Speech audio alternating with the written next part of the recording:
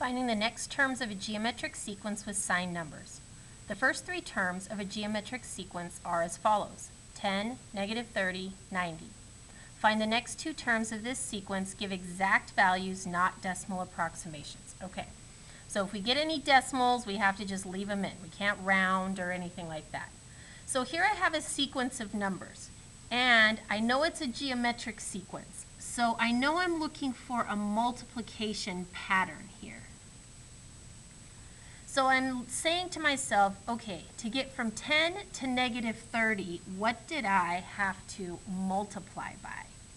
And I know to multiply 10 by some number and get negative 30, that number has to be negative 3. 10 times negative 3 gives me negative 30. And then I want to just check and see if I have the same factor between these two terms. So to get from negative 30 to 90, I know, again, I would multiply by negative 3. So my common ratio here is negative 3. So if I want the next two terms